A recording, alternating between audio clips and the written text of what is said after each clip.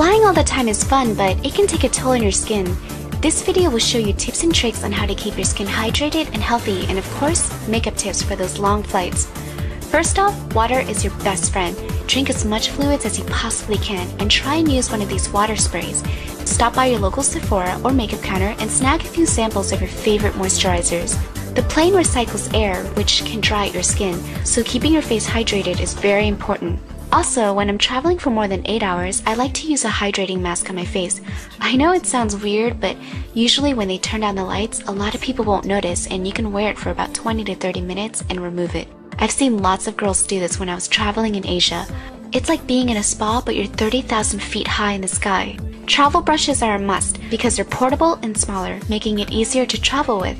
The coolest thing about Iku's new travel brushes is that it includes the cutest and coolest portable kabuki brush. It may seem ordinary, but you can actually open it up and use it to cover larger areas on the face. It's a transforming kabuki brush.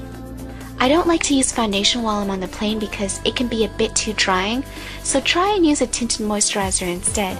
Apply it on the face as you would a foundation. If you need extra coverage, use a concealer and cover the areas where it's needed.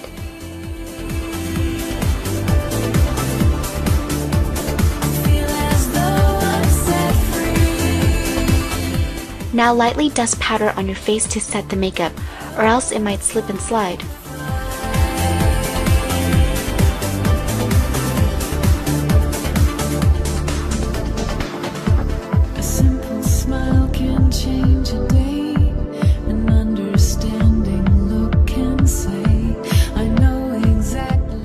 Groom and define your brows if needed, and don't forget to bring your favorite white eyeliner pencil, because you're going to use this to highlight the inner corners of your eyes and the brow bone.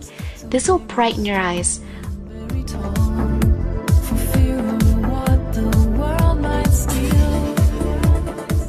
Also, don't forget to rim your lower lash line to make your eyes look less tired.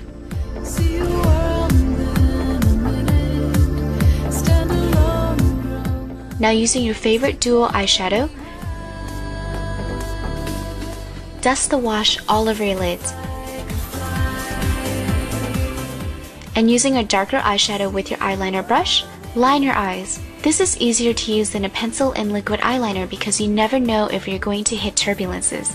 So lining your eyes with eyeshadow is more forgiving when it comes to making mistakes.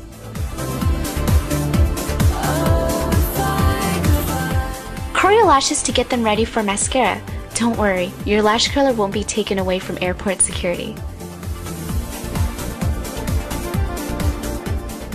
Now apply your mascara to help your lashes look longer and fuller.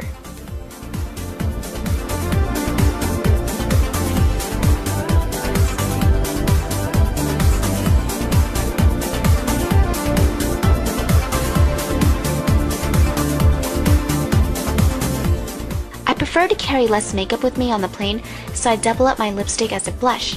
I love multifunctional products. So with the brush, apply the color on your cheeks for a healthy rosy glow. And of course, finish it off on your lips.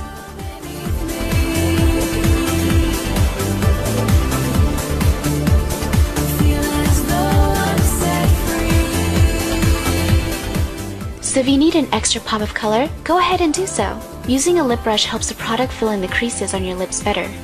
And spot cleaning your brushes is easy. You don't need water, just use cotton wipes and wipe off the makeup. Now your brushes are clean. Extra things I carry on board are Q-tips, lavender body cream because my skin gets dry and lavender is very soothing.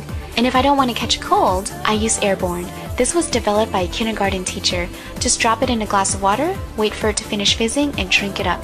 It's packed with B12 vitamins and other good stuff that'll keep your body healthy throughout the plane ride. Also, don't forget panty liner.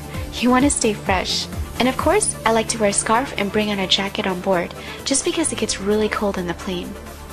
So now you're finished. You should look fresh and ready to get off that plane. I hope you enjoyed this video and have a safe plane ride to wherever you need to go. Good luck.